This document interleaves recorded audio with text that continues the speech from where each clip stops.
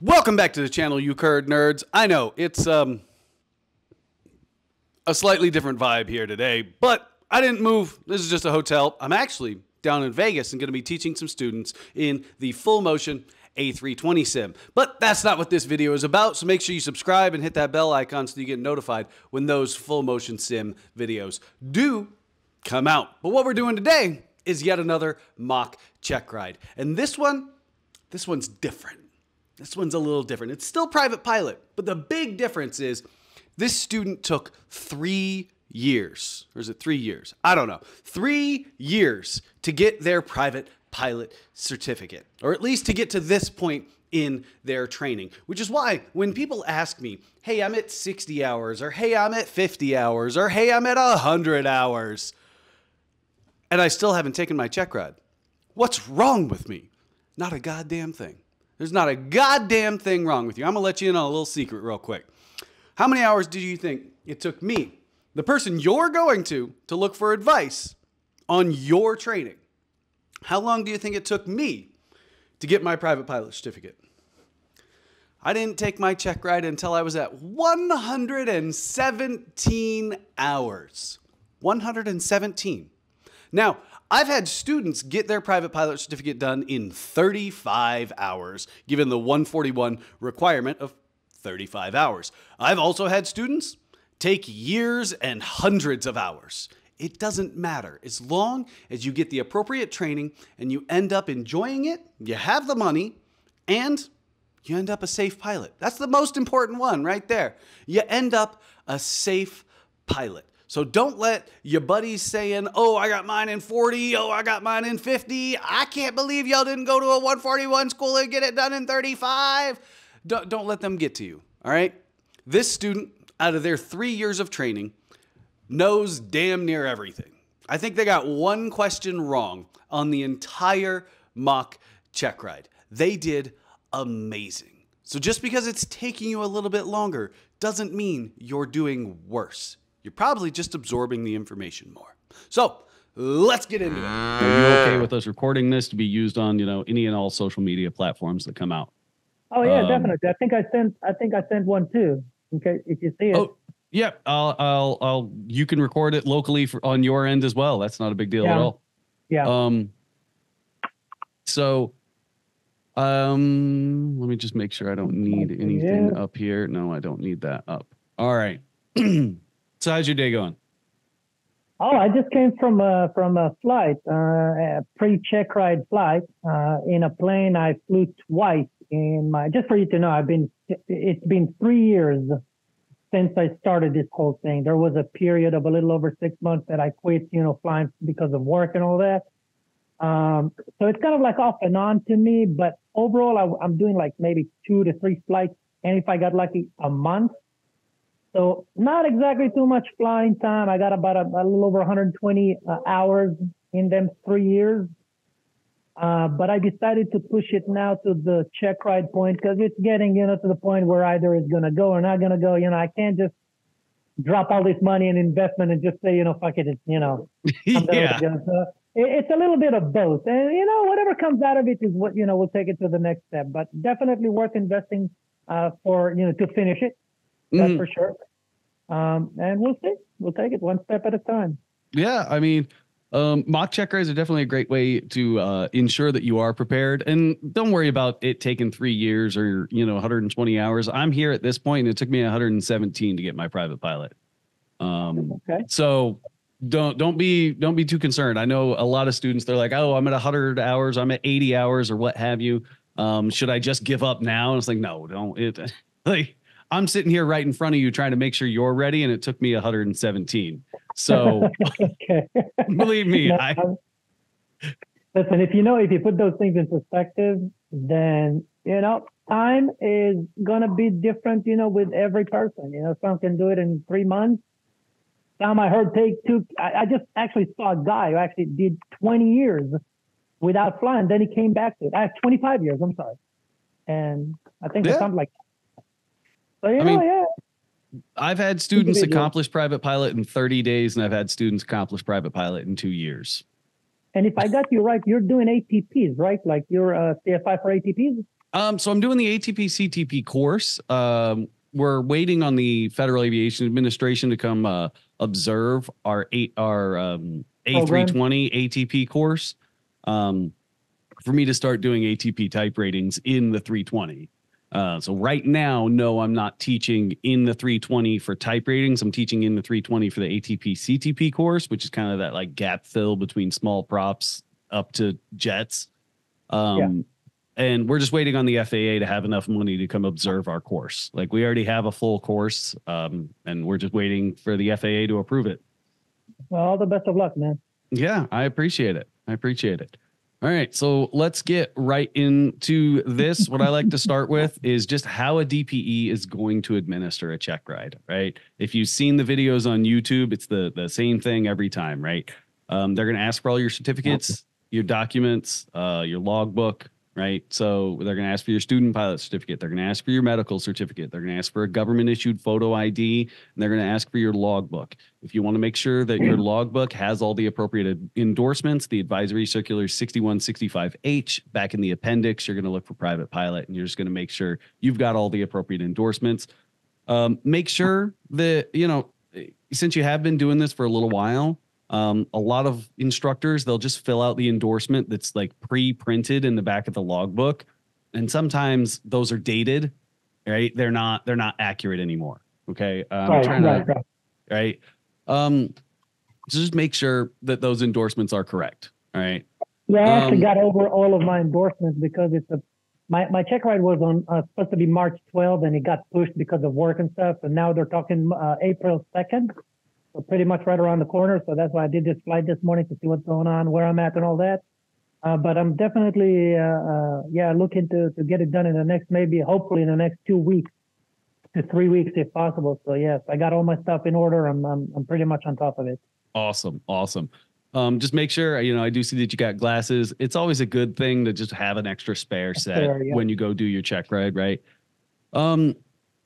Beyond that, there's going to be 3 outcomes to every check ride, right? You got satisfactory, unsatisfactory, and incomplete. Satisfactory, that's what everybody wants to hear. Satisfactory means that you're consistently within the standards. It doesn't necessarily mean that you don't fall outside the standards, right? It's not, I dropped five knots too low or 5 feet too low.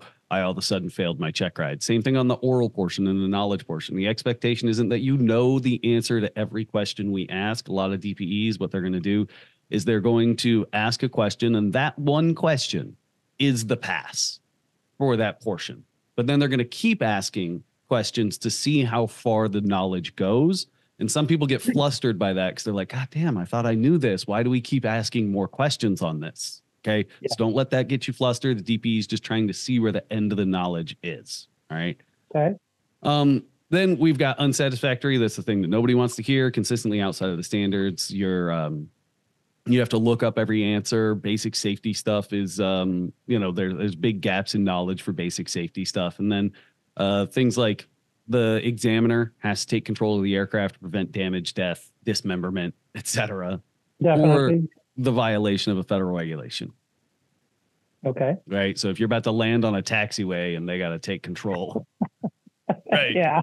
Obviously. Nothing can save you from that. Yeah. Yeah. It's kind of hard to recover from that. Be like, I was just testing you. No. But then we've got incomplete, right? Incomplete is an option. Incomplete is due to weather, time, safety of flight, anything that's on like the I'm safe checklist. If you really want to look at it, I believe the reg is 6143 Bravo. That has the list of every reason that would be appropriate for an incomplete. Oh shit, I'm not prepared is not, an appropriate response. Yep, heard that before. But just, make sure that if you are in a check ride, you're nauseous, you don't feel good, you didn't sleep the night before, you're thirsty, right? These are all normal things. If you need to incomplete, if you need to put a pause, let's go get some water. Let's take a break. Some check rides, some DPEs, they drag them things out. My oral for instrument was 9 hours. Okay. I took some breaks. Wow. Okay. I've heard some things. Yeah. I'm with you. So last question DP is going to ask, just to kind of like, this is a cover their ass kind of question. Have you read the Airman Certification Standards and you understand the standards that you're being held to? Yes. right? You saying yes to that, there's no longer the excuse of I didn't know that that was going to be checked. Yep, I agree with you. So any questions? No, let's get on with it. All right, sounds good. So we get into systems right off the bat, just because it's pretty straightforward. If you don't understand the aircraft systems, it's going to be the rest of the check ride's not going to go that well. So talk to me about the engine in this thing. What is it? So the engine is, and I don't know if I sent you the STC for that or the 337 for that, but they swapped the engine from an Lycoming 0320 to a Lycoming 0360. Okay. So the engine has been replaced, and I know there's I've seen the 337s in the logbooks to show the swap of that engine with the manufacturer, not the manufacturer. I'm sorry, the factory where they installed it that had all the paperwork attached to the logbook. I've seen that. Okay, so I know so it's there, and I know and it's horizontal. It's it's a Lycoming 0360, 4-cylinder, air cooled. Direct drive or direct driven, carbureted, 4-cylinder. I think that's pretty much it. Yeah, that's about it. So dual magnetos, the standard. Yep. So what's the minimum fuel grade that can go in that? I think it's 80/87. That's according to the POH.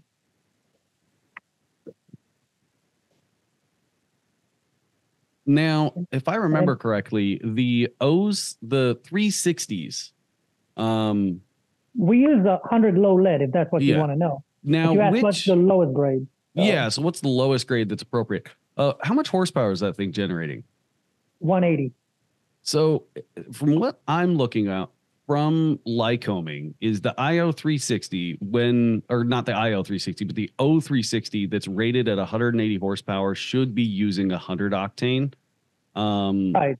But here's the trick on this one again, because they swapped the engine. They did not, the POH that you're looking at is basically for the original, factory engine. The 320. They had it. Right. So I think to answer your question, I think so the grade or the fuel grade that needs to be put into this airplane is 100 low lead. Yes. So the POH is saying 80 or 87, right? Which is what would be appropriate for the 150 horsepower 320. Right. I know the 360 is like one of the few Lycoming engines that you cannot get a MoGas STC that would drop you back down to an 80 or 87 octane, because I have that engine. Okay. But so this thing's got a primer on it, right? On the one I'm using, I think they took the primer. Yeah, I think there might be a primer. I think they got the primer on. Yeah, they still got it on. I know they removed some of the airplanes. They removed the primers off. This one still got it on. So what's that primer doing? Like when you go to use that primer? It's basically a pump, a manual pump to push the actual fuel in the lines into the combustion area. Not to the combustion. I'm sorry, not to the combustion. To the to push the fuel in the lines towards the carburetor. So the primer actually has 3 injectors that squirts it right around the intake valve. It's not putting it to the carburetor. If you look to the POH on the fuel diagram, you'll actually see that it's got, at least again, according to the POH you sent me. But again, this is how most primer systems work, is they have 3 little like squirters, injectors that squirt right at the intake valve. So that the fuel is right there. And the reason they do it that way, as opposed to squirting it into the carburetor, is the carburetor is mounted beneath the engine. So if it squirts into the carburetor, it can dribble out of the engine. And then that's where you get a huge risk of fire. If you go to your POH, the PDF POH that you sent me, I'm trying to find the digital page. I'm looking at it. It's actually page 22, the digital. Yep. Yeah, I'm looking at it right now. You see how you got your carburetor? Yep. Now look where that primer line goes. Okay, there you go. So it goes from the float. if I may call it the float, or the strainer, directly into the, yeah, you're right, directly into these 3 lines that you mentioned, the, whatever you call them. Yeah, little squirters, little injectors. Yeah. Calling them injectors is a little wrong because they're not Right, because actually it's fuel not, injectors. right. So that's just what a lot of people think is, once that primer starts getting stiff, because they do get stiff, they wear out, and they're kind of a pain to use after 40 years of the dang thing getting used. They think they can just pump the throttle to prime it, but then you run the risk of a fire. Yeah, you run the risk of that fire, right? What would you do if the engine caught fire during flight, or not during flight, during start? I'd kill the fuel supply or the mixture. I'd pull it down. I'd put full power up, and I'll continue cranking until either the engine starts, and if it will, I'll keep it at least 1700 RPM for about a minute, and then hopefully it'll die before that because there's not going to be any fuel added to the system. I guess that should be it. And then prepare to exit. Yeah, that's actually exactly it. All right. Let's get into the electric system. So, what voltage is this? Is this electric system? 12 volt. It's a 12-volt battery. Okay. The electrical system itself is a 14-volt alternator. All right. So it's a 14-volt alternator attached to a 12-volt system, going through a set of fuses or push-button fuses, whatever they call them. Circuit breakers, yep. Circuit breakers. That's pretty much it. That's pretty much it. Yeah, there ain't a whole lot going on in this thing's electrical system, right? Well, I think there's a reason why they built these Pipers like that, because they wanted to keep them very, very simple, so that during training, students won't get too creative. Let's put it this way. Yeah, students won't be either too creative, and there's less stuff to go wrong. There's less stuff to fail, right? Yeah. Do you have a rough estimate on, let's say your alternator failed? Do you have a rough estimate on how much battery life you'll have left? Okay, so in reality, it'll be probably between 15 to 30 minutes, depending on what system you're going to keep on, running. Because I have one, I think if I remember, I got 2 G5s in it. The G5s, they have their own battery, so they're going to run for 4 hours or more. So if there is a bus going to them, you can disable that one. That's going to take a few amps off the battery. And you just start disabling systems you don't need as you go to increase to decrease battery consumption until you get to where you need to go. Hopefully you'll find a place to land where you can look at the problem. Awesome. Or I would say that's in catastrophic failure of the electrical system. And the first thing or the first interaction I would do is to try to reset the alternator button, which just turn it off, give it about 10 seconds, turn it back on, see if it works. Run across the fuses, see if anything popped or anything. Just generic stuff. But that's the game plan if it ever happens. Awesome. Any hydraulic systems in this airplane? Only on the brake. Awesome. Now you said you've got G5s, so I normally ask some questions about your vacuum system, but given that you probably don't have a vacuum system anymore. No vacuum system. There's no vacuum system on this at all. Nope. So what computer, right? So you've got 2 G5s, and then you've got 430. So I think it's a GTX 3100. I'm not sure about it. The transponder. I think the transponder, the 430, the 2 G5. That's to the best of my memory. Awesome. Well, I mean, it seems like a pretty nice nice panel. It's a whole lot better than my panel. I'll tell you that. Actually, they actually just installed the digital fuel gauges, digital ammeter. They did install 5.0 volt USBs. I think that's pretty much it. Yeah, it's been a while since I flew it. That's why I'm a little, I'm having a little No, hard time. I mean, the fact that you know that, I mean, I know when I went through private pilot, they were like, what do you have? I was like, I got vacuum pumps and I got Garmin 430. And they're like, what does it do? I was like, no, to be honest, I'm not really that sure. No. No, I think that's why I Um, picked up this. This is why I picked up this plane for the check ride. It's because it's the one I've been flying during these 3 years. It's the one I flew the most. And when I said Awesome. that, look, you're maybe 70 hours total. I don't know, 60 hours total out of my whole time. I feel All right. comfortable. So then I'll ask, you've got your G5s, which have AHRS and ADC, as opposed to vacuum pumps and gyros and all that jazz. What instrumentation are you going to lose if you end up with this plugged static port? What instrumentation I'm going to lose is? Your static port gets plugged. If my static port, I love that. Yeah. No, let me think. Okay. So, definitely the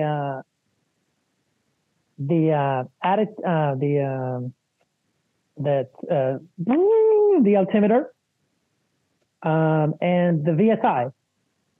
Right. And I think this is just about the only two steam gauges left in the. Is the only two steam gauges left in the plane? In the physical steam gauge configuration. Just making the altimeter. Yeah. Right. So the VSI, if that thing gets plugged, it's not obviously not going to work because it doesn't have any data.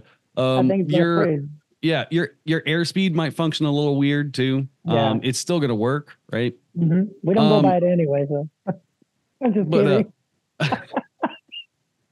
Right. I'm just joking. So you said this thing's carbureted, right? What are you kind of susceptible to when it comes to a carburetor, or what are some of the downsides of having a carbureted airplane versus a fuel injected airplane? Okay. Carburetor is susceptible to icing at certain conditions, under certain conditions, high humidity, low temperatures. It's also subject to mechanical failure, such as, it can be stuck on or stuck off, meaning it can be stuck in the open position or in the closed position. It can, when it comes to power, you get more power from an injected engine, or should I say an injected fuel system than a carburetor system. And reason is because it's an electronic versus mechanical. It's two different reactions time. What do you call it? Injection engines or injection systems are more can give you more power. Can give you, I think the downside of an injection system is that in hot starts you'll get a longer time to crank versus carburetor. I think that's pretty much it. The majority of these issues. All right. I'd just try and clean it up a little bit, right? And the only thing I asked about was what are some of the downsides of a carbureted system. You gave me a lot, right? You gave me benefits of fuel injected, benefits of this and that. So downsides of a carbureted system, just to clean it up. I'm susceptible to carburetor icing, more susceptible to, I can be more susceptible to mechanical failures of a carbureted system given their age. They're not as efficient. Got it. Less power. There's like 4 things. Okay. When we start talking more and more and giving DPEs more to work with, it gives them more questions to ask, right? You're digging yourself a hole. Okay. I like to use the phrase, never miss an opportunity to shut up. I was going to give you the opportunity to say it. Yeah. So I love it. You have a pretty good understanding of it. Nothing you said was wrong. You just said a lot. Now, how would you notice carburetor icing? Hopefully I never have to, but if it comes to that, it'll probably start, the RPM will start deteriorate. Slightly, gradually they'll start, slowly going down. You'll feel less power. You're probably, if you're in cruise, your empennage will start dropping because the plane wants to stay up, and kind of like you're starting to get the nose up criteria, or what, not criteria, but nose up mode. That kind of stuff. Yeah. Now, the only thing I'd say is the carburetor icing, you're not really going to get the nose up unless you're applying back pressure, right? Unless you have autopilot. Do you have autopilot? No. No? Okay. Yeah. Unless you're but applying. That's why I said in cruise, because your idea is to stay up at the same altitude, but then at the same time you start losing power. Automatically, the plane wants to start descending. Yep. You're trying to keep it up, and that's why I said you'll start getting that nose up attitude. Yep. That's awesome. what I aimed for. That's what I meant. Awesome. Now, how are you going to deal with that? And automatically apply carb heat. Awesome. What else could you do? And descend to warmer air, right? Either descend, yeah, well, not either. Descend to warm air. Yeah, you're right. Yeah, I could descend, because like, now what are you going to expect? Like, you pulled that carburetor heat on. What are you expecting to happen immediately after applying carburetor heat? It'll get worse before it gets better. Awesome. And the reason is because there's three things that are going to take effect. The very first one I would say is you're restricting airflow into the carburetor because of icing that's built. So that's one factor. The second thing is you're applying heat into the carburetor system, which tricks the carburetor to think that you are in higher altitude, which would ask it to give him less fuel. Otherwise, it's going to be kind of like the wrong mixture.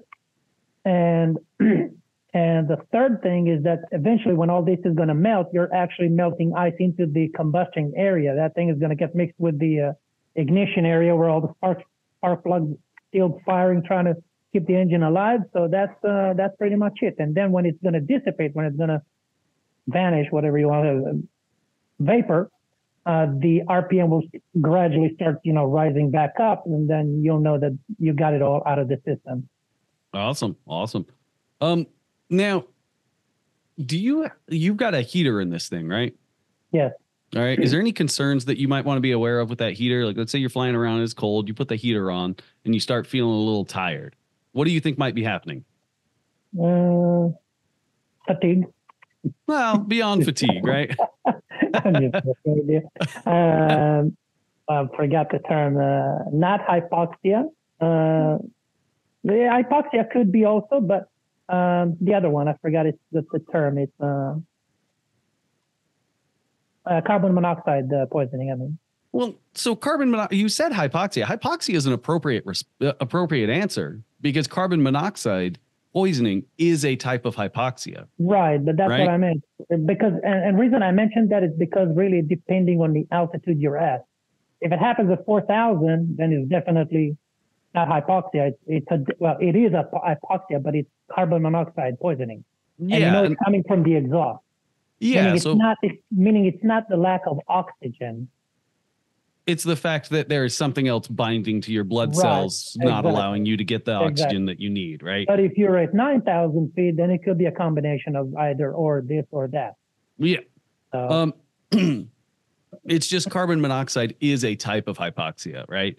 Hypoxic hypoxia directly related to altitude, lack of pressure, right? Because your lungs function on the basis of pressure, right? If you don't have the pressure, your lungs, you can't push that oxygen from your across your lungs into your blood cells. That is hypoxia. That's that 9,000, 10,000 feet cruising altitude, making you all loopy and tired. Hypemic hypoxia, that is the carbon monoxide poisoning. That is something else has bound to your blood cells, so now there is no room for oxygen to bind, right? So hypoxia is a completely appropriate response if you know which version of hypoxia. Okay. Right. So I can include carbon monoxide poisoning in the same answer, meaning I don't have to bring it up. It's just I need to define which hypoxia is it. Yeah, it'd be hypemic hypoxia, right? And the reason is it's exhaust. It's exhaust gases, right? Because you've got a cracked exhaust manifold, right? So let's get into just just want to ask a couple questions about weight and balance, not necessarily weight and balance specific to your aircraft, because you're like, I don't have the maintenance logs, I don't have the accurate weight and balance, right? Yeah. So what are some concerns if I'm operating an aircraft that is the CG is too far forward? It's forward of its limits. Wow, forward. Longer ground roll. Definitely, you're not going to get the climb performance that you should. You're probably going to go half of it or less, depending again. I would say your. What about flare? Am I going to be able to flare properly? No, not exactly. No, no. For you to flare, you need to start at 1,000 feet. Exactly. Well, I might not have enough. There might not be enough force applied to the tail for me to be able to do that. There was a Cessna 180. Yep. There's a Cessna 185 that it was on floats, and the Cessna 185 is already notoriously nose heavy when you don't have it on floats. And this guy, this big guy and his big old dad, they went and flew the thing around. They went to flare. He put the yoke to his chest. Airplane didn't do anything. One of the things I'm aware of is that there are many limits to this machine. And if you treat it like a machine and not like some kind of thing, the manufacturer says you can fly 140, you can fly 140, then yes. Yeah. And you need to understand the limitation of this machine. Well, that's how I see it. That's a wonderful segue. So let's get into our speed limitations. What's VNE? Can you describe to me what VNE is and what the appropriate speed would be for your aircraft? So VNE in the one I'm flying, since and it's all in miles per hour, it's 176 miles an hour, and it's the speed you can never exceed. Awesome. What's VNO? That's normal operation, and if I'm right, I think it's 140, and you cannot exceed that. Actually, you can exceed that only in smooth air. Awesome. That's normal operation, basically. Awesome. What is? Oh, I wrote down VA wrong. So what is VFE? Your aircraft had two different ones. It was based on serial number. So what one's appropriate for your aircraft? The VFE on mine is the one that stands for 125, and it's for flap extended. That's the maximum flap extended speed, or should I say the maximum speed you're allowed to use your flap. And again, it's 125 miles an hour. All right. What's the max weight you can take off into this thing? According to the POH, it's 2325. All right. Now you're saying according to the POH, is there something else that, Yes. So if you want to hear some funny story, and I wish I had that form right here next to me. So at about a month ago, doing, one of the grounds, going over some things with my instructor, he pulls up this new sheet of weight and balance, and the weight and balance on it became 2450 for the max gross weight. And then he asked me about 2 weeks after to do another weight and balance, whatever, for some other reason. And then I'm looking at the max gross weight on the paper he gave me versus the max gross weight on the POH. And I'm like, okay, so what do I go by? Because the POH says 2325, but then this one says 2450. Then they came up with another update, and things are changing so fast. So I decided to just stick to the POH, 2325. And if it increases on, for whatever other reasons, it'll just be beneficial for me. That's the way I see it. Yeah. As long as it doesn't go below. Yeah, you'll be on the safer, and that's the best way to do it. When there's new documentation coming out and stuff might seem a little, ambiguous, just go for the safest option, right? Exactly. Unless there's like a supplemental type certificate sheet, an STC or something like that allowing it. I don't keep up on the Piper Cherokees, STCs. So there could be something that's out there, right? Oh yeah, I decided to just stick to the POH. Again, unless if they come up with another number that's below 2325, then this is something that definitely will need to work with. All right. So we worked through a couple emergencies. We're just gonna ask a couple other ones. You got alternator failure and your engine fire during start, which is awesome that you've got those. You got them memorized. This aircraft, no matter what weight category you're in, is not approved for spins. Right. But even with that being the case, how would you recover from one? I've watched too many of your videos on this one.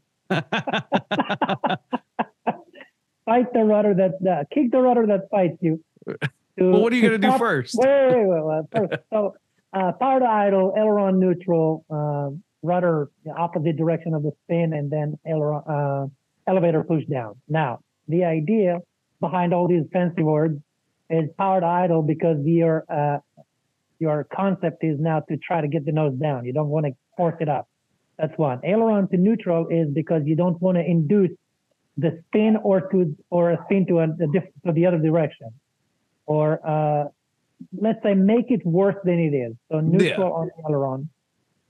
The idea of the rudder, and I mentioned kick the one that fights you, because again, and I've never been in a spin, and I hope I never will be, but to my understanding, when you're in a spin, it's hard to tell your gyros which way you're turning. So just fight whatever fights you, and that's the one in your leg. So, and that's easy to find.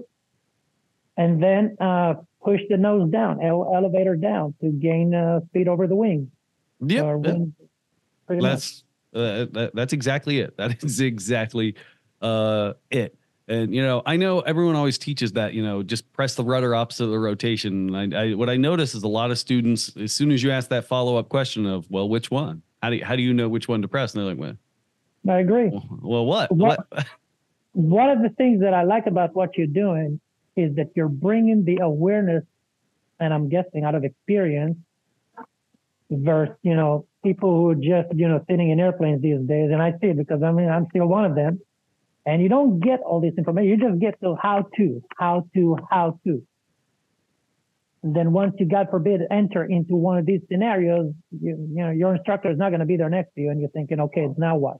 Yeah. So I like that. It's an awareness.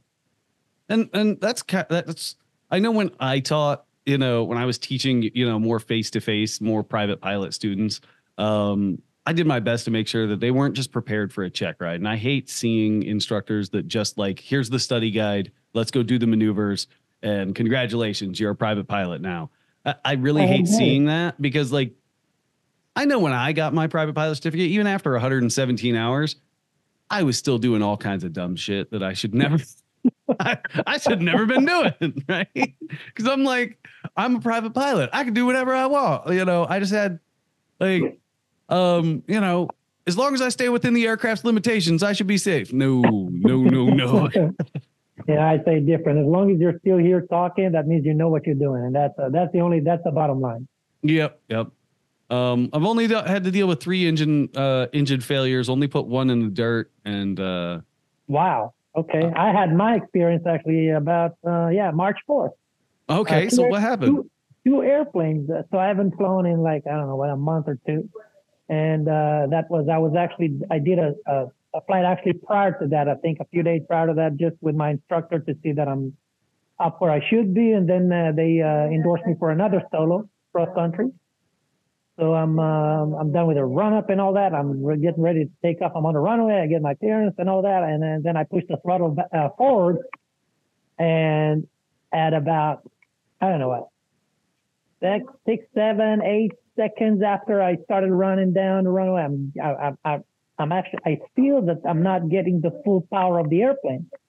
A quick run on the gauges. I saw everything was good on the oil pressure, oil temperature, and all that. Everything was good. But then I looked up the RPM. They showed 2,300, and I know it's full power. I should be at 2,700. So I pulled back the power and I just canceled the takeoff.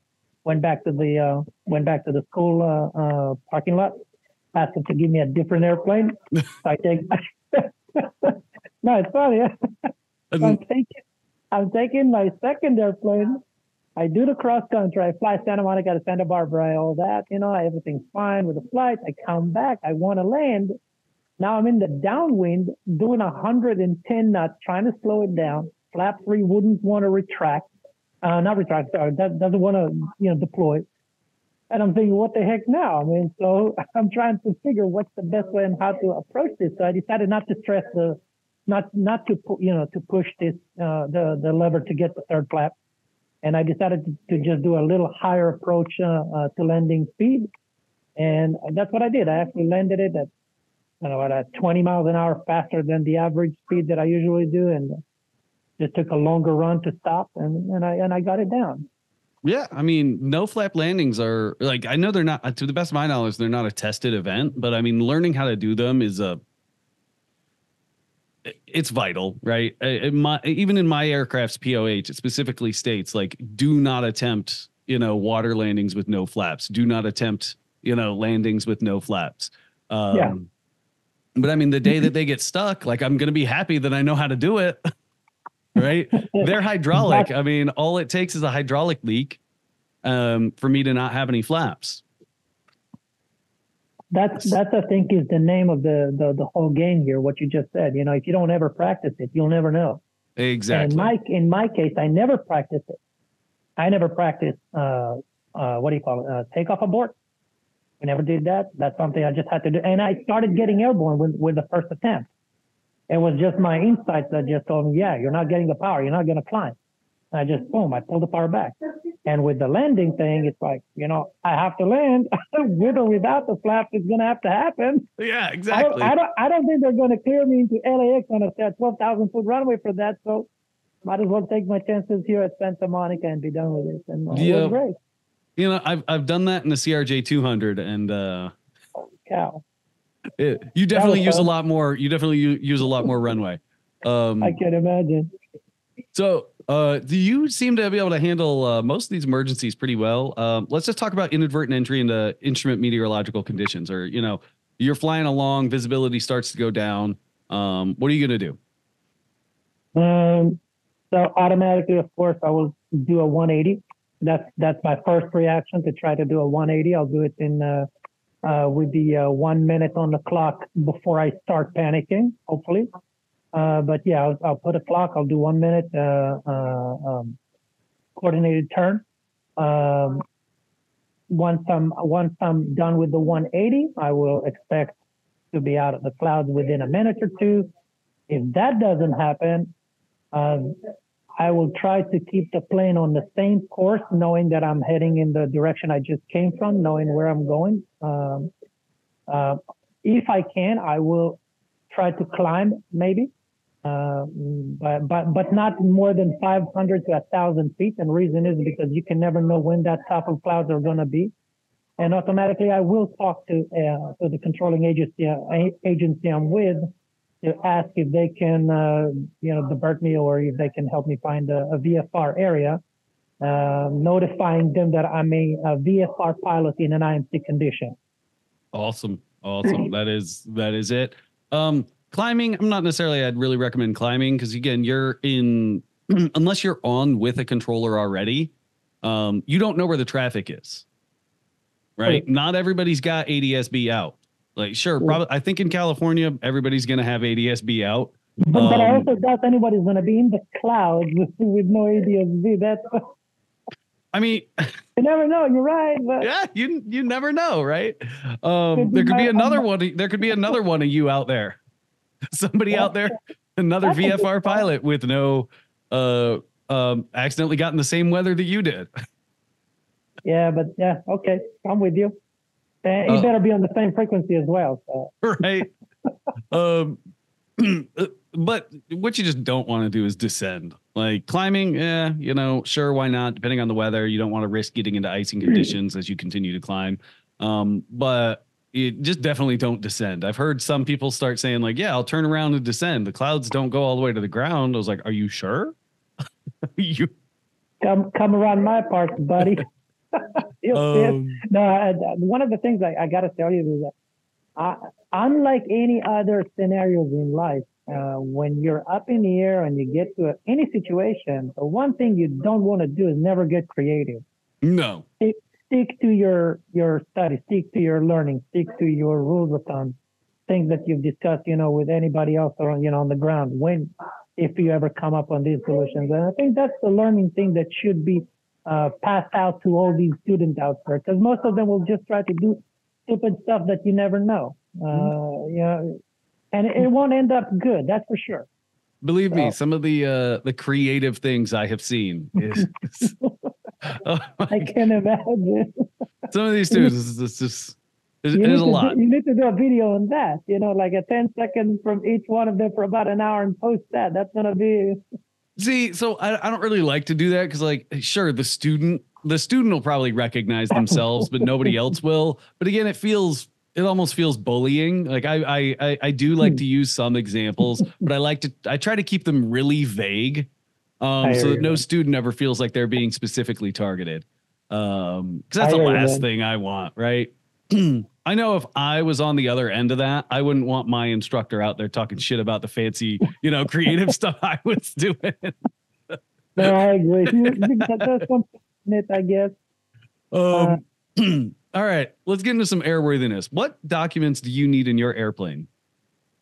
um, in the airplane, so you'd need the airworthiness certificate. You'll need the registration, radio certificate if you're going to fly internationally, the operating manual or the POH, and the weight and balance. All right. Now, your aircraft, as you've already said, has G5s and it has, Garmin 430 and a GTN 370 or whatever transponder is in it. Is that included in the aircraft's original? And it even has an STC, right? It even has the STC for the engine. Is that included in the original operator POH? No, it's going to be supplemental. Yep. So it has to be like, it's pretty much like when you buy a new device, it comes with the manual and everything else. That has to be in the plane for you to use it in case if you ever need to. It's not going to be part of the actual manual or the POH, because I think the POH is comes out from the factory based on a serial number, and when it comes out based on that, eventually, or not eventually, sorry, when it comes out like that, when it comes out, these devices weren't in there, so it's only supplemental. Yep. So just make sure, include that, right? When the DPE asks the question, what documents do you need, right? Airworthiness certificate, registration, radio operator certificate, if you're going international, operator's handbook, weight and balance, along with any supplements, like the supplement for my G5s, the supplement for my Garmin's, and the supplement for my transponder, right? These are all things that weren't installed from the factory. Like, because even, again, personally in my airplane, what's in it that wasn't installed originally? Attitude indicator. Much. Yeah. Oh no, my God. well, no, I've got vortex generators. I've got all kinds of other weird stuff on the That's outside. nice. Oh, they're I love them. I love them. I've gotten yeeted off the water by some jet skis a couple different times, like cutting me off when I'm trying to land on the water. And No, really? yeah. And to be honest, like, I don't get it. Like, they see an airplane trying to land and they're like, I'm gonna go look at it. I gotta ask you this. So what was your and I'm guessing VSO, what was your VSO before you installed them? So I'm trying to remember. I think the VSO, the stall speed, the published stall speed before them was 53. The STC doesn't specifically call out a lower stall speed. They won't. But no, it didn't specifically say it, but I know I've had the thing flying at 38. Wow. So you can almost hover, man.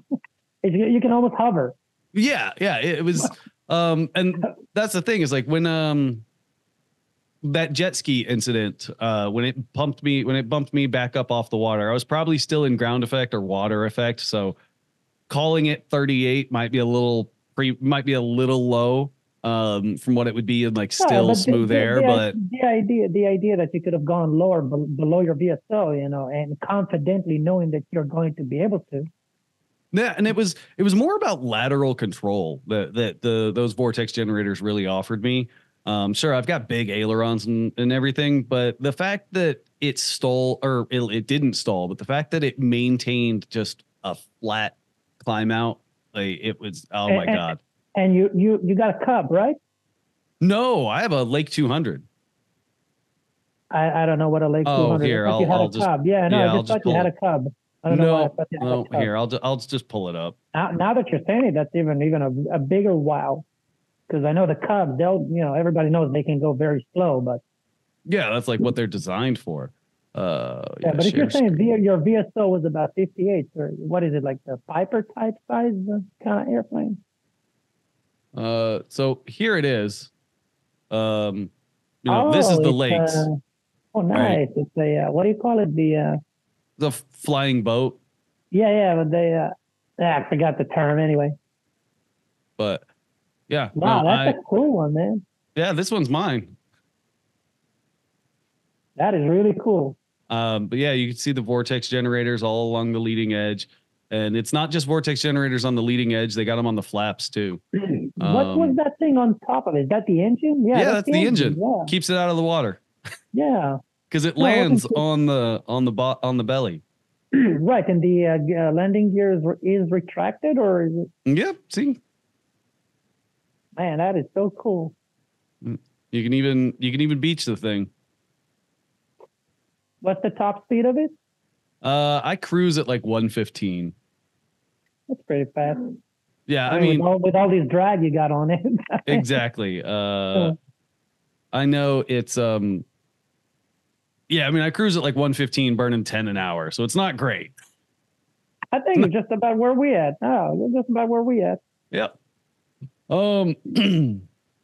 So continuing on, right?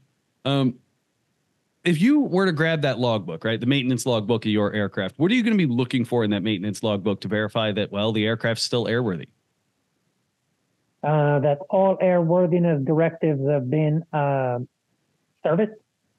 I'll be looking for more. The ones I'll put my attention on is going to be the reoccurring ones. Because the ones that comes out, because of whatever, how someone found something and decided to put an airworthiness directive out there. But the reoccurring ones, those are the ones that usually have consistency in issues. So that's why they're reoccurring. I'm going to be looking for those. I'm going to be looking for, along with that, I'm going to be looking for the work. How do you say the stickers, the mechanic stickers showing that there was the repairs or maintenance that should be done on the aircraft is all there. I'm going to be looking for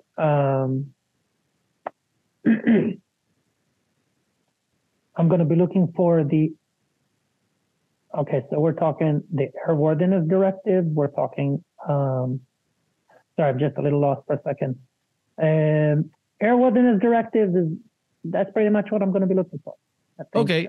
So what are the required inspections? What are the required inspections and maintenance? Are annual VOR every 30 days. Well, annual every 12 months, 12 calendar months. VOR every 30 days, 100 hours. Altimeter pitot-static system every 24 calendar months. Transponder every 24 calendar months, and the ELT every 12 months with either one half of the battery life consumed or for unknown amount of time or unknown amount of time used or unknown amount of time on. Yep. So it's not half the battery's life consumed. It's half the battery's like advertised life, right? So okay. Here, let me grab a 9-volt battery, right? If I look at this 9-volt battery, it says that it expires March of 2027. All right. So if I bought this in March of 2025, I would have to replace this in March of 2026. Right. If it was an ELT battery. Okay. Right. It's not that the battery's like used half. It's not 50% on my phone kind of thing. Right. So half the battery useful life. Yep. Half the battery's useful life. Right. Okay. I don't know why half, right? If I had a 9-volt battery in my ELT, I'd probably want to replace that every year, whether or not the 9-volt battery was good till 2027 or, it's a 9-volt battery. Yeah. Okay. And all of those things are going to be in the maintenance log. Have you ever seen a maintenance log for your aircraft? Right. They're pretty cumbersome and kind of a disaster. If we're going to be honest. True. I can tell you the funniest thing. I'm pre-check right now, with a check ride right around the corner. And I just found 2 days ago that the plane I'm going to take the check ride has an annual signed by an AMP and not by an IA. So now the school decided to send it back to the same shop to get an IA, take a look at it. And because of this whole noise that's going around it now, they decided to do a full-blown annual on it. I mean, yeah, that kind of like, I think that's what I would rather, think about you're flying the thing, right? I'd rather the person who's qualified doing it. And I help with all of my annuals too. So, if you get the opportunity, it's worth it. The truth is that if you were, okay, and I saw the sticker for the 100 hours. It was, I think, January 31st. So you're talking less than 2 months ago. But then you think about it, if they were to just say, okay, let's get the same mechanic to give us or whatever the ball, the IA one is, just to trust that mechanic and give us the IA signature on it.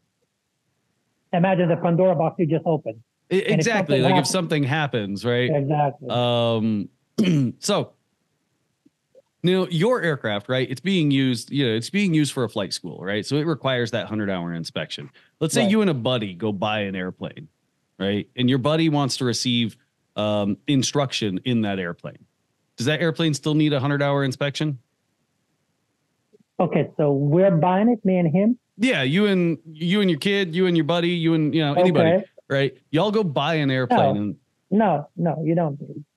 Right. The truth to say, and that's the sad truth, is that you don't need nothing if it's yours.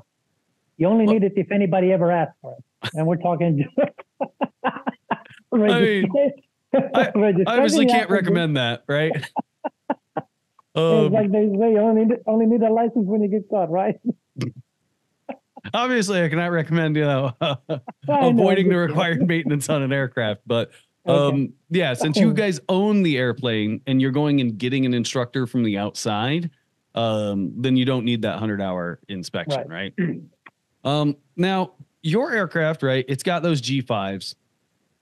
But it still has pretty much all the backup standbys, right? It still has all the steam gauges. The only thing that was honestly replaced was an attitude indicator, right? Y'all took out the attitude indicator and the heading indicator to replace it with G5s. Let's say both of those G5s are dead. Is this aircraft still airworthy? Yes. I think if you go to the 91205, it doesn't say you need to have G5s on it. Well, so it's not necessarily about G5s, right? Like we look at what instrumentation is available still to us, right? So if we lose both of our G5s, the attitude indicator is the best one is right over the dashboard. To start with that. Yep. And again, as long as you're a VFR, you have all the tools you have are out there in front of you. You just need to use them. All right. Now let's say that there's just another piece of equipment that's broken. Like, to be honest, I can't even think of one specifically for your aircraft. But let's just say there's another item on your aircraft that is broken. Where are you gonna? What are all the references that you're gonna go look through? So I'm gonna start with 91213 to see what is required on this thing to be airworthy. To start, not to be airworthy. Yeah, if I may say, yes, to be airworthy. And that will reference me probably down to 91205, and I'll start with that, look through the whole list, whatever day, nighttime, depending, I'm going to look into that. After that, I'm going to look in, that's it, actually. That's it. Yeah. 91213 should tell you pretty much everything on it. Yep. So what is 91213 telling you to check, right? 91213 tells you to check 91205. What are the other items in 91213? That's a good question. I need to look it up again. All right. So airworthiness directives, type certificate data sheet, supplemental type certificates, and kind of operation equipment list, right? Which we don't have yet. Yeah, and MEL if your aircraft does have an MEL. We don't have that one either. So airworthiness directives, right? Your aircraft has some airworthiness directives. Every aircraft, there ain't no damn airplane out there that doesn't have an airworthiness directive. I think to answer that, you can start pulling. You pull the TCDS, and that'll tell you pretty much, everything that this aircraft should have. Yep. Along with 91213, you just need to confirm that it has it. Along with 91205. To be sure that none of that is missing, and if everything is in order, you're most likely that you're legit. Yep. The only thing is just make sure STCs. A lot of students forget STCs, especially since you've got a new engine in yours. There could be other items that are necessary. I'm trying to think of my STCs because I've got the vortex generators, the bat wings, the new heater. The new cargo door, right? I guess with the new cargo door, right? If the latch, obviously, if the door handle for that cargo door doesn't work, well, it's not in 91205. It's not in this. It's not in that. It's in my supplemental type certificate that door handle has to work, right? Okay. So just don't forget STCs, right? Okay. Let's get into some regulations. what can you do now? Well, you get your private pilot certificate. Congratulations, right? What are you now allowed to do? So I'm allowed to fly friends. I'm allowed to fly for charity. I'm allowed to do pretty much everything I want, except for for being hired, or should I, except for use the license for a job, if I may call it this way, on the simplest way. I think that's pretty much it. I mean, Yeah. you can do many things as long as you don't get compensated for those things, as long as you don't turn yourself into a taxi type services thing, as long as you keep your forgot what it's called, but as long as you don't push yourself into situations where you kind of like looking to fly. So yes, it happened, and let's go fly. Then you should be fine. Yep. Now, and that's a great way to put it, right? As long as you're not out here like, yo, how can I get some hours? What do I need to do to go and get some hours, right? Right. What a very common thing that people do with their cars, right? They'll drive somebody to the airport and people will pay them for gas, right? Now, if you own your own airplane, this seems like a reasonable thing to do with your own aircraft. Fly someone from where they're at to another airport so that they can, go get on their big airliner, and they're going to give you $50 for gas. Is that okay? No, because it's compensation, right? And you don't have a common purpose. Right. You don't have a common purpose. That's the big deal, right? Now, if you're both flying to, whatever airport to go hop on an airliner flight, fair game. Yeah. Right. Me and my wife have done that. Like, we have flown our airplane to another airport to then go hop on an airliner with her flight benefits. Yep. That is completely fine. Purpose. Yeah. Right. Is there any airspace, even as a private pilot, nothing else, just a private pilot, that you can't go into? Alpha. Where does Alpha start?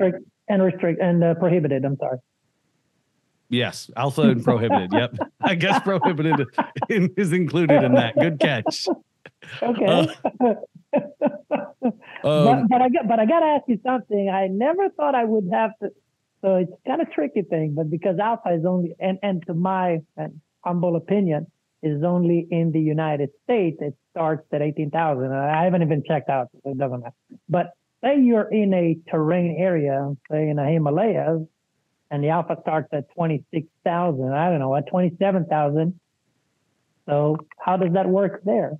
To be honest, I'm not sure. I haven't flown in the Himalayas. No, but do you see where I'm going with this? I get what you're saying. If I remember correctly, there is a.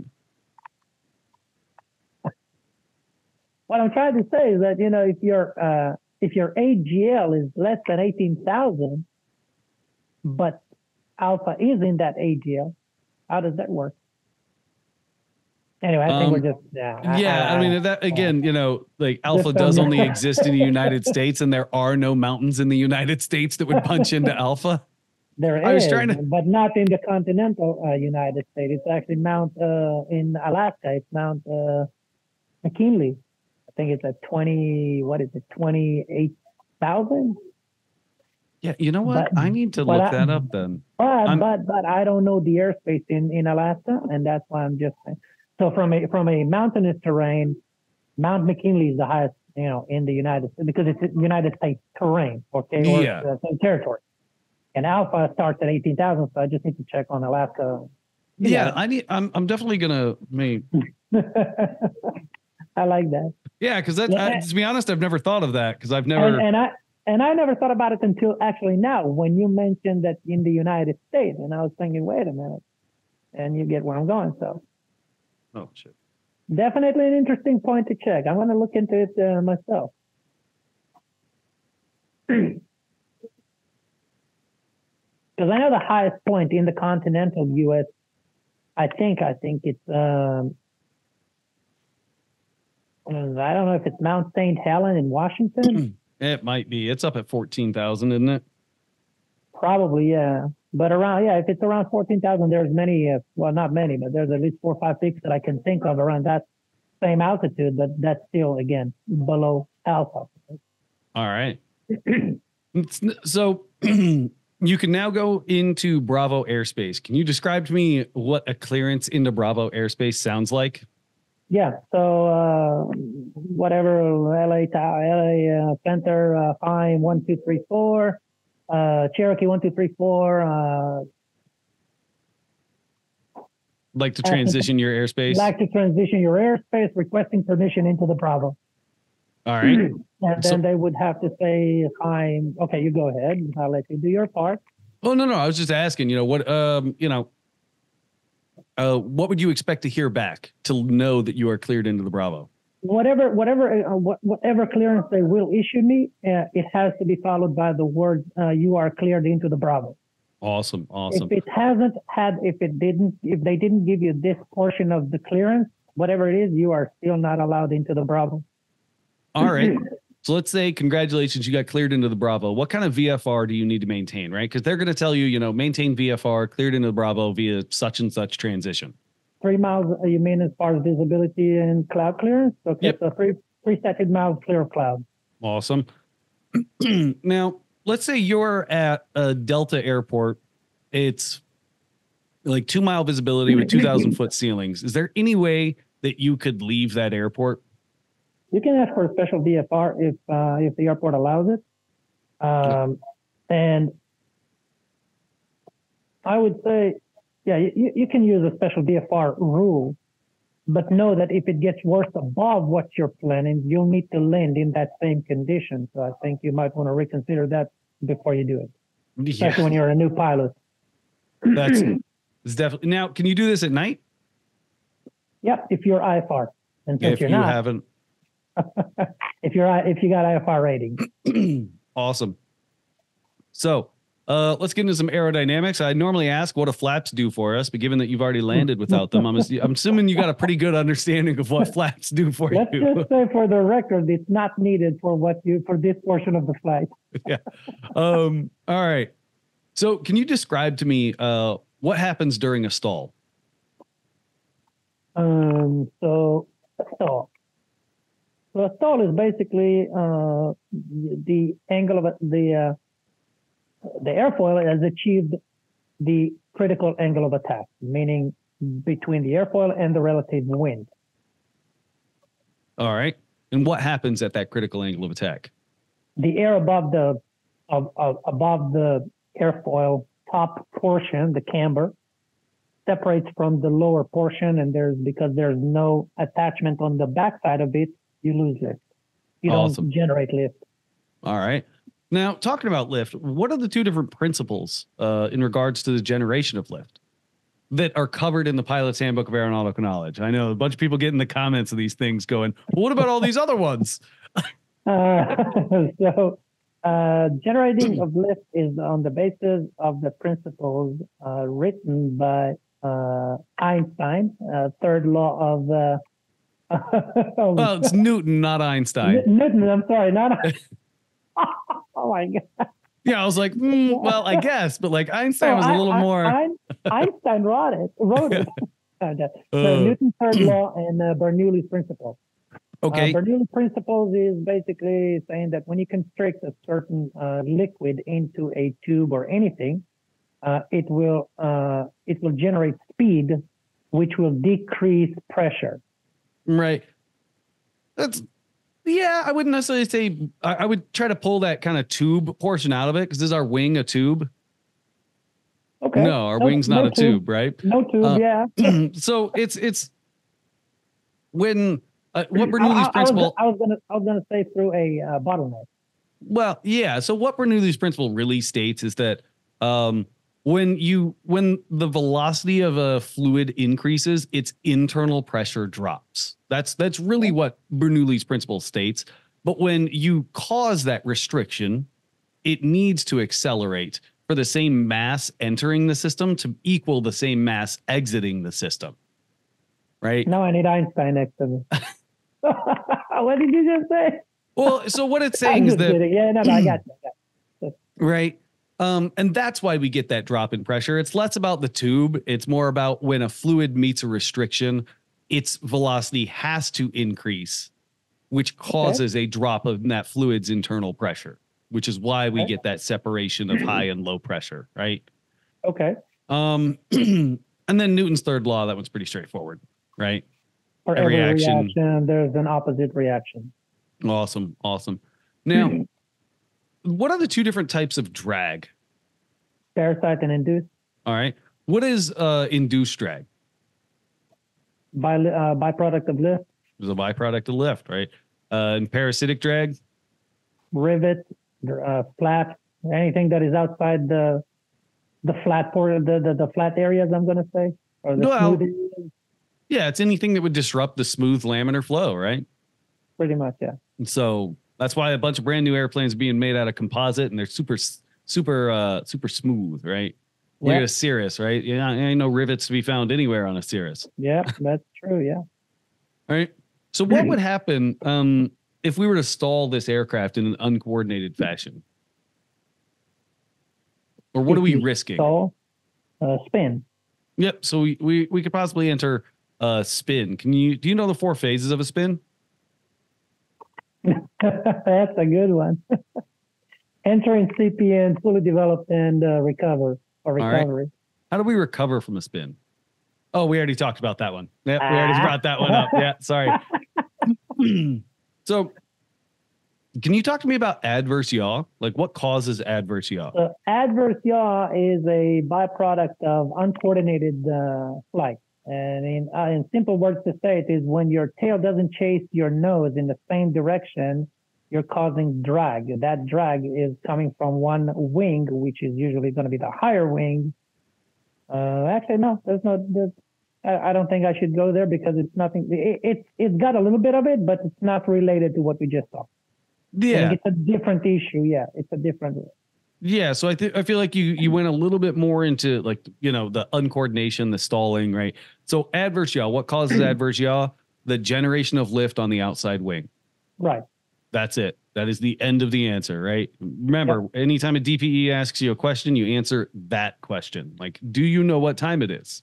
Yes. I didn't put that on a t-shirt. DPE asks, do you know what time it is? Yes. I think it's gonna be a good t-shirt to sell, man. Okay. Right. So it's more of that generation of lift. And then once we get into like a fully established turn, right, when we have that outside wing spinning or moving faster, since it moves faster, it's generating drag. It generates more drag, which again can cause you a little bit of adverse yaw.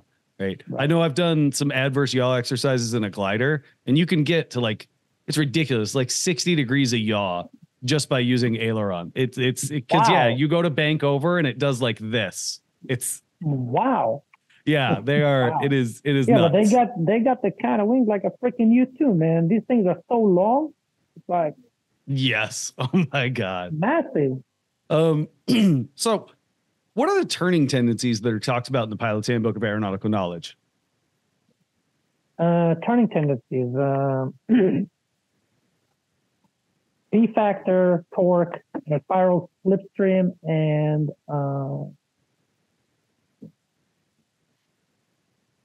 I got it. And gyroscopic precession. Gyroscopic precession, right? Can you describe to me? Yeah. Can you describe to me what causes P factor? So the ascending blade is biting more air than the ascending blade, or it's called asymmetric propeller chewing, I would call it. Asymmetric propeller loading, asymmetric propeller thrust. Yeah. Right. It's the descending blade is generating more lift than the ascending blade, right? Because it's got a greater angle of attack to the relative wind. Right. Right. Now you've got we're gonna get into a little bit of a navigation, right? And I saw your cross country plan, and I see that every bit of it is GPS. So with that being the case, let's talk about GPS. How does GPS work? Wait. There's one thing about this one I sent you because I didn't have the time to prepare a manual navlog or whatever, paper navlog. Okay. But if you also look at that navlog, check out the headwind. This is one flight I would never do. Yeah, I saw that there was an average of like 27 knot headwind or something like that. Yeah, and, crazy wind. Yeah, and I get that, and that's the thing. If you don't want to go over navlog, if you feel comfortable working a whiz wheel, and I'm good. I'm good. I'm good. You saying you're good? You don't really want to cover cross country procedures? No, I'm saying, yeah, let's go. Oh, Yeah, let's all do right. it, Let's yeah. dig into it. Awesome. Open it awesome. up.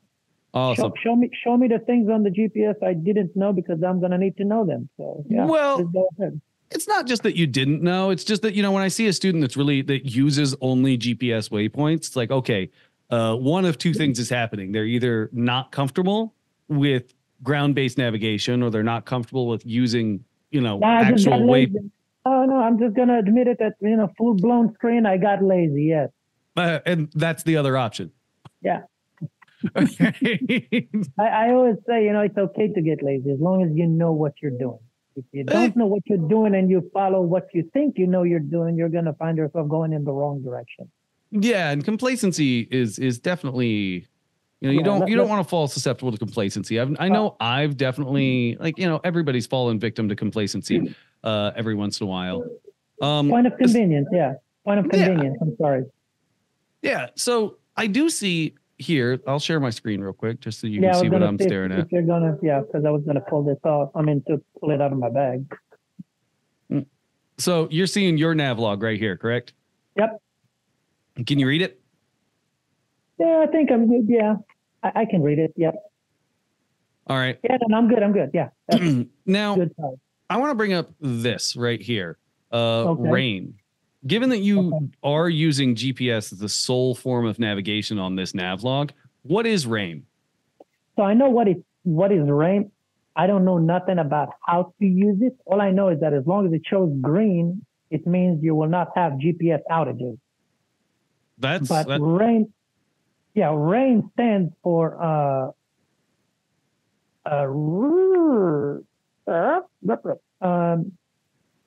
it's a, I forgot. RAIN stands for autonomous something recovery. Never mind. Receiver autonomous. Nah, you got me. Receiver autonomous integrity monitoring. Monitoring, yeah. Yep. It's kind of like a system that monitors the GPS and it tells you that if there's going to be any outages, you'll see it here. It's not. It's instrument. Okay.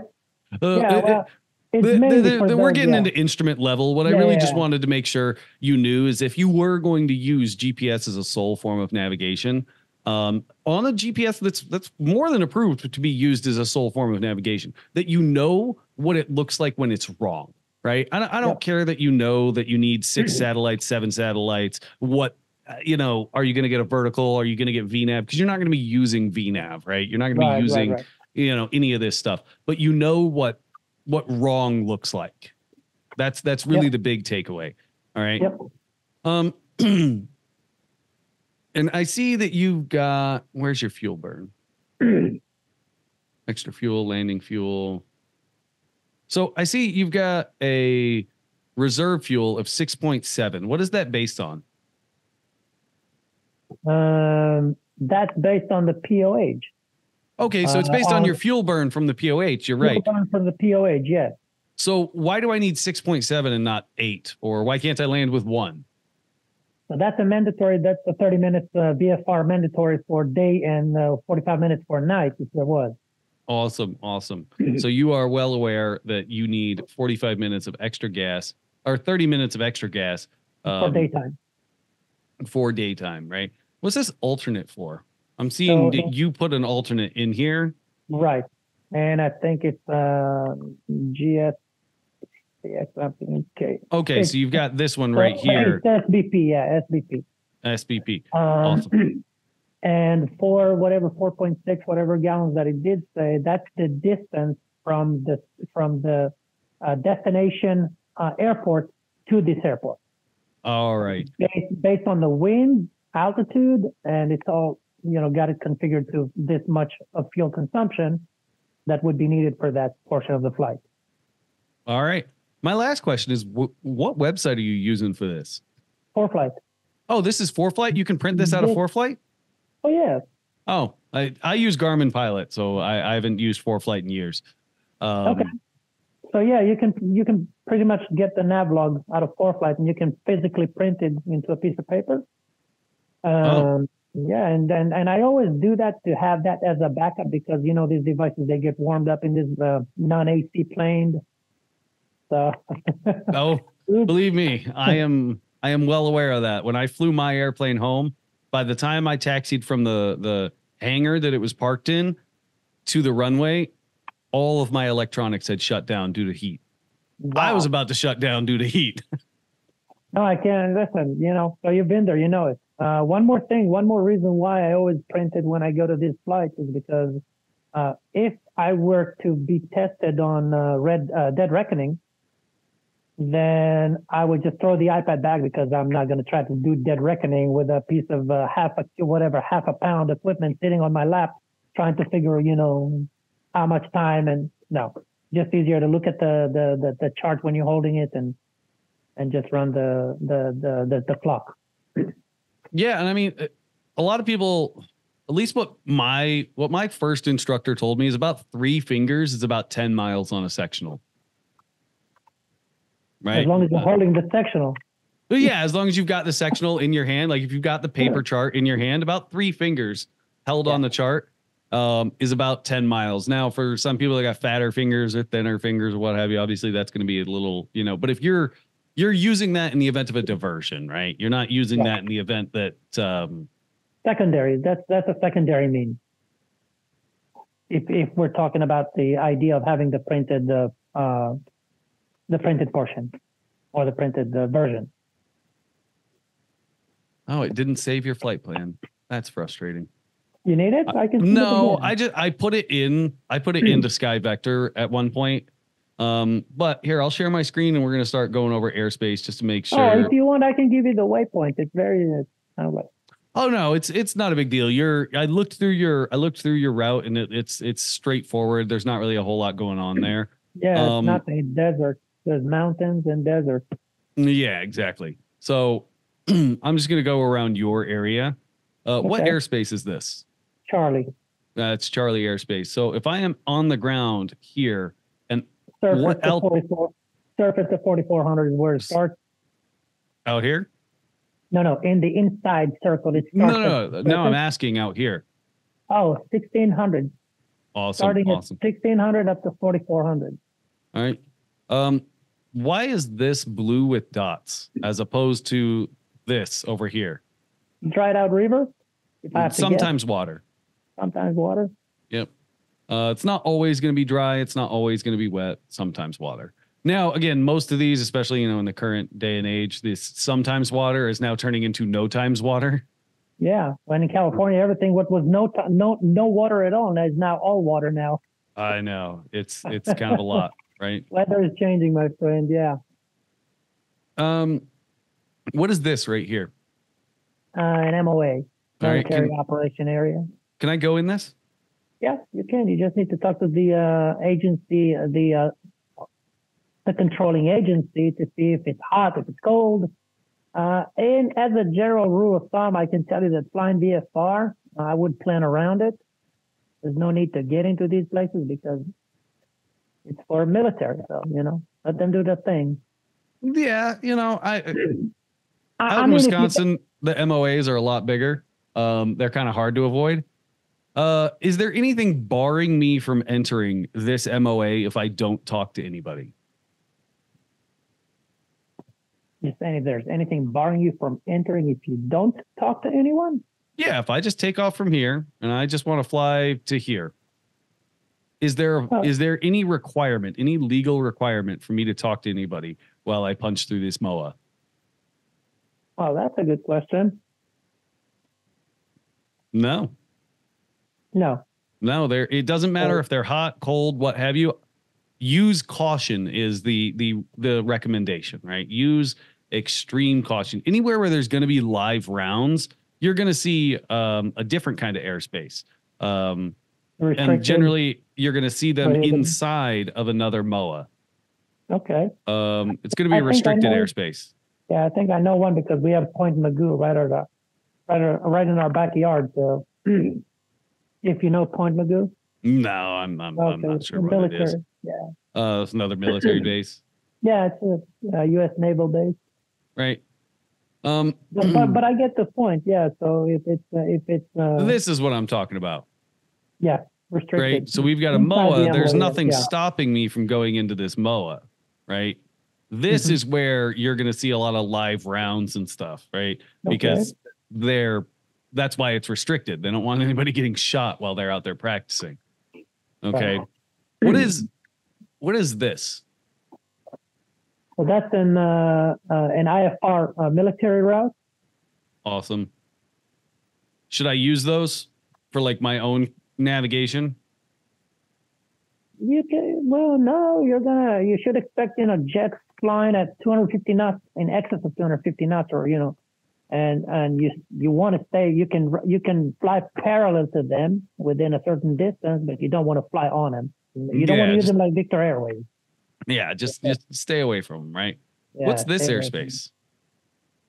So that is an Echo starting at the surface. All right, up to 18,000 alpha. Oh, awesome. Why is this black?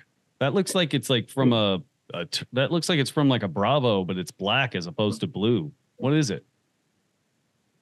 Black? I'm sorry. What are you talking about? These right here. The 100 to surface. Oh, that's a good question. Why is it black? Is it a Tersa? It is a Tersa. Oh yeah, Palm Springs. There you go. Yeah, it is a Tersa. But I didn't know the writings are going to be in black, in a different color. Yep. That's weird. Go. What is a Tersa? What does it provide? A Tersa is basically an airspace equivalent to a Charlie procedure as far as talking to a controlling, an approach control, in order to get clearance to enter or land at, whatever airport they're above or in or around. And that's basically the simplest way to put it is basically just the idea of flying into a Charlie airspace without the obligation to use it. You don't have to talk to them. Awesome. That was my follow-up question, because you said something about getting a clearance to land there. And I'm like, look, there's a uncontrolled airport inside the Tersa. Right. No, I said the idea of like flying into a Charlie, it's like, because of the controlling, because of the approach control, it would be smart to talk to them so that they can line you with the rest of the traffic coming in and out of the airport, so they don't end up putting you at your number 100 behind the Cessna that's 50 miles out. So. Yep. Now, we've got two uncontrolled airports right here. You see them? Yes. All right. Why is this one filled in and this one's empty?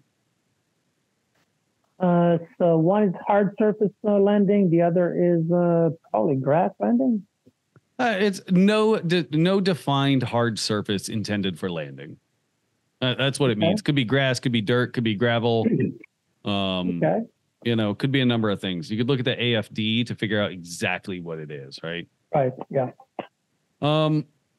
So I do see, again, you're using GPS, and you're using some nav aids, right? Pretty much, yeah. How do I know if this nav aid works? So you tune to that 116.1 and you turn up the volume on the nav radio to listen to the Morse code that is assigned with this channel.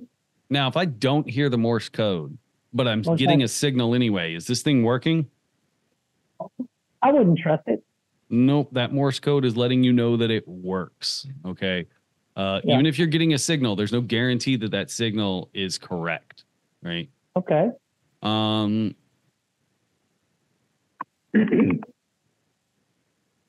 So here's Bravo airspace, right? This is Vegas. Okay. Inside this purple ring, what equipment do I need? Mode C veil. Yep. Which is a transponder with a reporting altitude, if I'm right. Yep. And a two-way radio. One more piece of equipment. ADSB out. ADSB out. There is no requirement for a two-way radio. Wait a minute. I might have to check that one, actually. In a Bravo? In a Bravo, yes. Under the Mode C veil, no. No, under the Mode C veil, no. You said in the Bravo. You said this. Oh, okay, sorry. Sorry. Oh, my bad. Maybe I Yeah. didn't. Maybe I thought you said you did. Let's say I'm down here. I'm outside the Mode C Veil, right? Outside the Mode C Veil at 6,000 feet. What equipment do I need?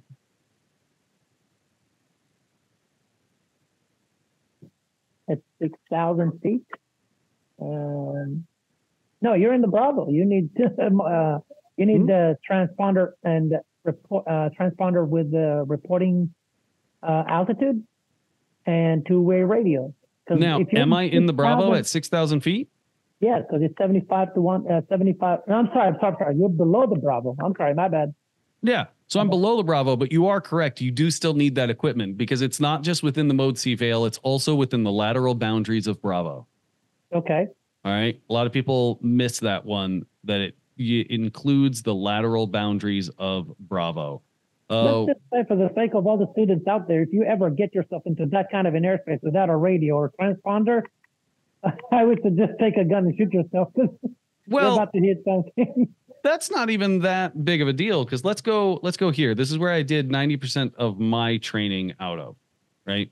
I did 90% of my training out of here. Okay. All right. But there's this little airport right here, Casa Grande Municipal. Okay. It's an uncontrolled airport. There's a bunch of people there with like Pipers and Cubs and all this other jazz, right? Ain't nothing really all that fancy going on there.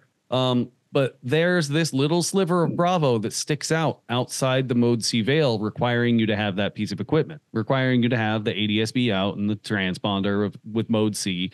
But it wouldn't really be that unreasonable for somebody to make that mistake, right? If they took off from Casa Grande, look, the runway literally lines up, punching you into that, right? Right. Now, it's not, here's the thing. It's up at 8,000 feet and the field elevation is 1,400.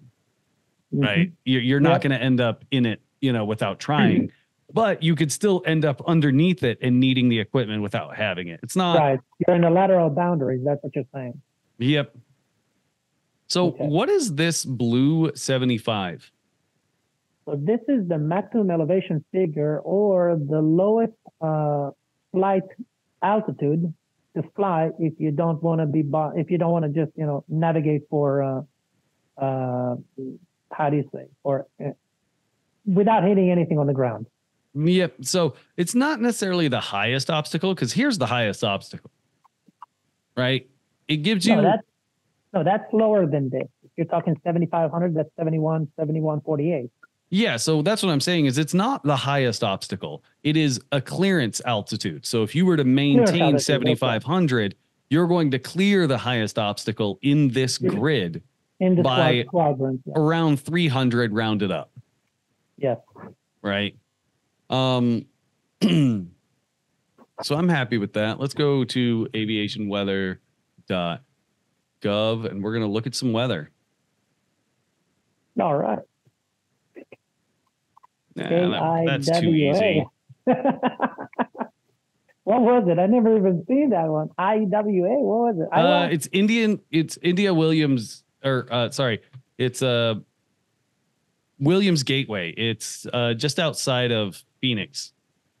Nah, never been there. Never seen that. Yeah, most unless you trained with ASU or UND, you ain't been there.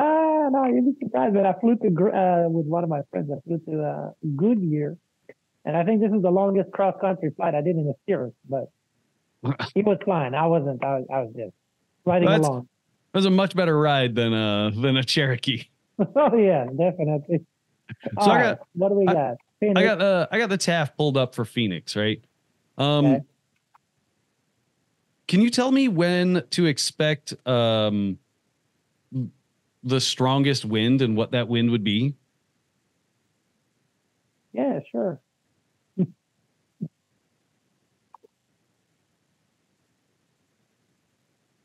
I know the wind's not very strong, but I'm not, and that's at 0300. Awesome. Let's go find a busier airport. There you go. Now you got some serious stuff. Yeah. This is for. So it's kind of like it's what we used to get here. Last few weeks in California, Southern California. So this one stands for KORD, which is O'Hare, I think. Yep. Illinois. On the 27th day at 1951 Zulu, the winds are 250 at 8, gusting 24. Wind direction changes from 230 to 290. 10 statute miles, scatter 3,900, temperature 4 degrees plus, minus, dew point -4, altimeter 3006, remarks coming from a station that can detect precipitation. And the last one is the actual temperature broken down to the digits. Yep. All right. Awesome. When would be the lowest? Oh, well, there's only one ceiling. Never mind. All right. I'm happy with that. You know how to read those. Let's go here. What would you use this chart for? So this is like an overview map.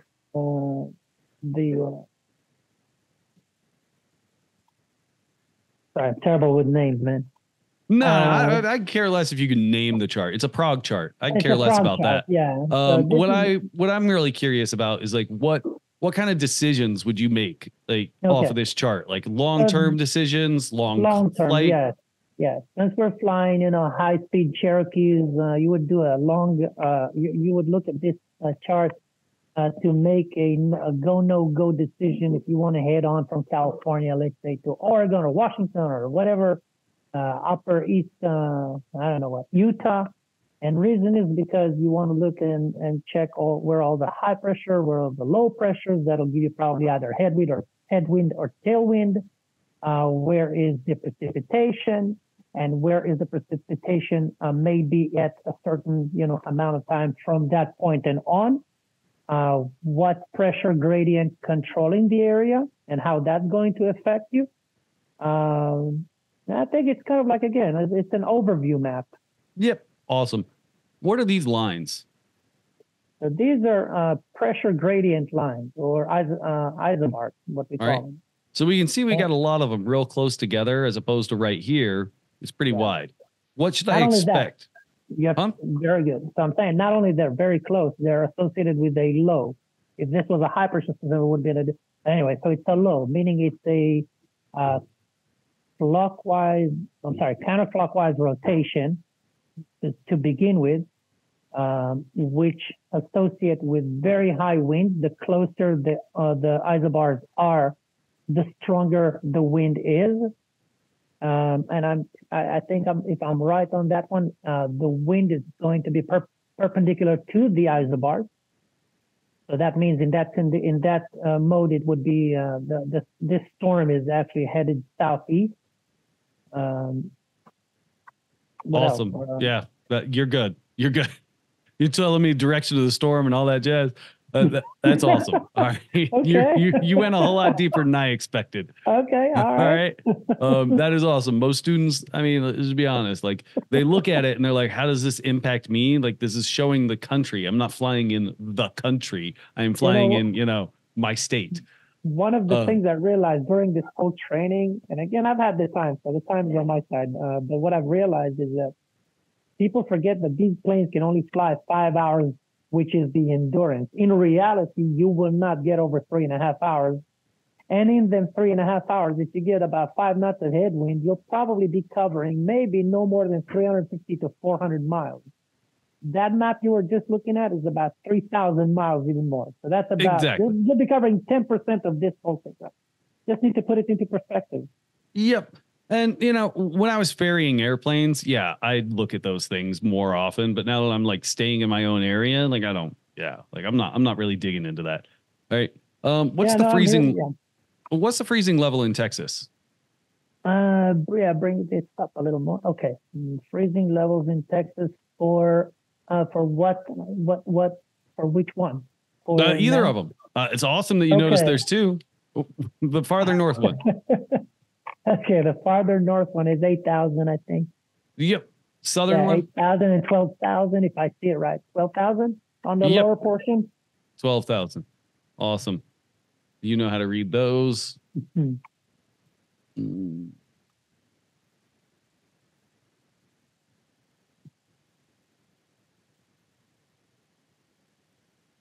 we're not going to Alaska.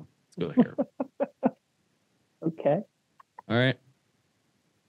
All right. Winds and temps, right? What is it? What's the winds and temps here? That's a good one. Winds and temps on this one. So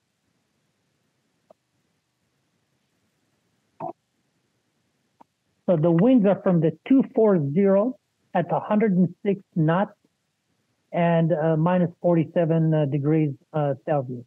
Awesome. A little bit of, just make sure yep, I'm not missing anything. A little bit of aeronautical decision making, then we'll probably call it a day. Yeah, sure. Let me pull up my notes, right? Sure. Did that. All right. What are your personal minimums? I don't have any. So that's not a good thing, right? Wait. No, I got something better than that. Talking about the 3.5 hours endurance. Most of the flying I do would be in the area around my house. Let's say within 100 miles so far. So the idea is that first of all, I know the airports very well. I know the terrain very well, and I know at what conditions I will not even take off. So I'm pretty much, I follow the weather very, how do you say, very consistently. So I can tell you that if it, when it comes to personal minimum, it would only apply if I go outside my comfort zone, meaning the area I operate on. But as long as I'm within that 50, 70 miles around here, where I can just do a quick turnaround and come back, or, shift to Van Nuys, or just go down to Torrance, or because there's so many airports in the area. And there's always going to be one that's going to have better weather condition than the others. And after all that, again, if none of it falls into what I just said, then you have 3.5 more hours to fly anywhere you want east and land this beast. So that's why I really don't complicate myself with this whole, but I get where you're going with it. Well, but you specifically said there are conditions I won't even try in. Right. And those would be? Let's say if I look out my house and I see that there's puffy clouds over my head that are about 2,000 feet, I won't even try it. Awesome. And I have had canceled flights. I mean, study flights. How do you say? Practice flights because of that. I solos that I've been pushing, for weeks. It's just the way it goes.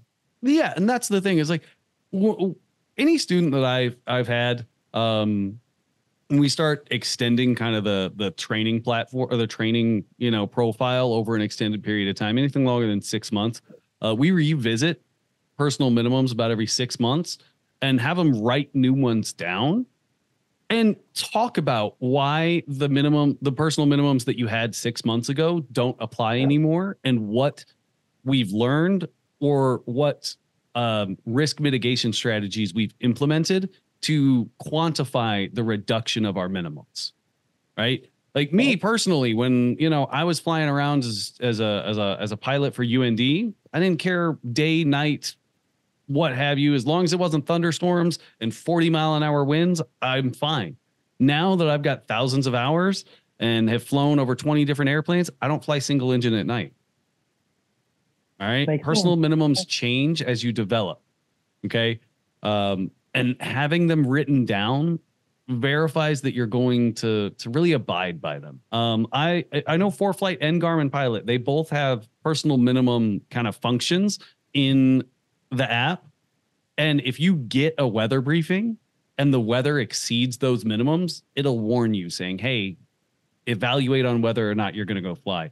And I know it feels weird because you're like, I've got hundreds of, I've got all this time. I've been flying, doing all this stuff. I've learned so much. I should just be able to use my judgment by looking outside. The problem with just using my judgment in the moment is there is nothing to really reference from a previous time. Like, hey, I set these minimums. This is where I was at those minimums. Am I doing better or am I doing worse from when I set these? And that's my 2 cents on it, is that it can feel like your judgment is great until you start to push yourself beyond. Like the example I use, when me and my wife first started dating, we went on a we took an airplane somewhere up to the Grand Canyon. Actually, there's a little dirt strip over near a portion of the Grand Canyon, but it's completely outside of cell service, so it was impossible for us to get a weather briefing. Normally, I would go, I'm not doing that. I'm not going somewhere where I'm not going to even be able to get a weather briefing. Not happening. But as soon as a cute girl was involved, I was like, that's probably okay. We picked up ice on the way back. We picked up ice on the airplane on the way back, and we had to make an emergency diversion and an ILS into a different airport. Wow. Now, you see why I have them written down. Because, again, if I was to try that now, I'd be like, no. Like, you're cute and all, but maybe, no. No, yeah. I'm definitely, you should stick it on the dashboard, if I may say, just, forget. I'd have my students take a picture of it and put it as their phone screen when they set their personal minimums, right? And everyone always thinks about weather when it comes to personal minimums. Think about length of flight, how long you've been flying. Like if I just got out of a 5-hour flight, or a 4-hour, what have you flight, do I really need to go for another 2 hours? No, right? So don't just think about weather when it comes to personal minimums. Yeah, no, I hear you, man. You're right. Definitely, there's many points in there. Yep. Now, some pretty basic questions. Alcohol. What's the limitation for alcohol? 0.04, 8 hours bottle to throttle. All right. Let's say you're hungover. Are you good? Nope. Nope. All right. Hungover is still another form of not being, how do you say, being not fit to fly. Or under the influence, right? Being hungover still counts as being under the influence, because let's just be honest, alcohol just borrows happiness from tomorrow. Okay. Well, in the event of a hangover. I don't think so. I'm good. So what's the required usage of oxygen? So if you're staying at altitude more than 12,500 for more than 30 minutes, between 12,500 and 14,000 for more than 30 minutes, and you need to use, for the period of that time, you need to use oxygen. If you're above 14,000 cabin altitude, but no higher than 15,000, then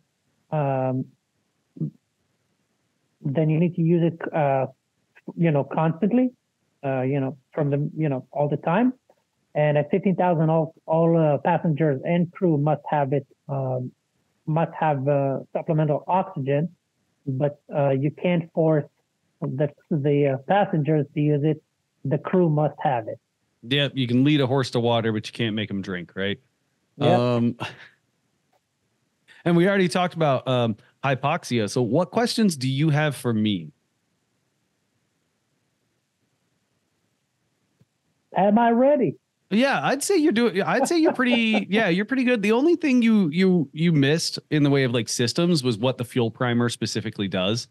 That was the only thing that we had to really correct. But no, I'd say in the way of knowledge, you're right where you should belong, or you're right where you belong. 91.213, go read it, right? Because when I asked like, hey, what else is 91.213 telling us to check, right? And I know we can look it up whenever we need to, but yeah, knowing those things is a pretty good idea, right?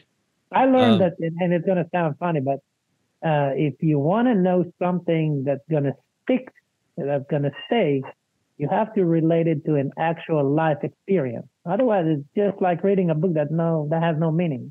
Yep. The minute you close the book, you forget it. So, and that's why. And I won't lie to you, I barely look at regs. I only started looking at regs, I think, in the last 2 months. So it's kind of like, it's building up. Yep. But I'm going, every time I'm shifting to the page I need, and it'll come. And that's the best way to do it, is to implement these regs into your day-to-day life. Okay. Even if like just based on the stuff that you've remembered, you've looked up, you've learned over the times, right? Go reference it. Right. If you come up to the airplane and something's broken, and be like, oh, well, I know I'm airworthy because I know that I don't need that item, but let me go find the reg that specifically says that. And that's exactly what happened this morning. Yep. So I was going to fly a plane. I did the pre-trip. I found out the landing light isn't working and the stall horn isn't working, but the stall horn isn't needed at, per 91-205, but the landing light is. Yes, because the aircraft's being used for hire. Exactly. And I went back to the floor. I'm like, yeah, I can't use it. Yep. Have to Now, quit flying. if it's your personal airplane, do you need a landing light? No. No, I don't have one. It burns out all the time, so I never No, replace it. yeah. So again, as long as it's not being used commercially or for hire, it's not needed by many of these regulations. Yep. But yeah, I mean, I'd say knowledge portion, you're right where you belong. You should be just fine when it comes to the knowledge portion of your check ride. Like if you were my student, we'd go and do the flight. I appreciate that. So, all right. Well, I take it very seriously from you. I take it very much, yeah, because I mean, if you ask a bunch of my students, they'll tell you I'm a dick, but they always pass their check rides, so I can't be that bad. I like that. Yeah, you do your job and they do theirs, and that's the way it goes. Right? All right. You enjoy the rest of your day. Adrian, thanks so much, man. I appreciate it. No problem. Just a word out of this whole thing. I really think you're doing a great work for the community with what you're doing. I think I'll be even more open. I think grinding the students on this, because it's more of a grinding thing. You go on subject and you grind it all the way, just like, to extract whatever is in their head. And I think that's what should be done, and I think you're doing a big favor to the community, man. Well, I do my best. I appreciate it. Hopefully this will help you promote your channel as well. And we'll see you again probably in the future. All right. Sounds good. All right, man. Bye. Take it easy, man. Bye.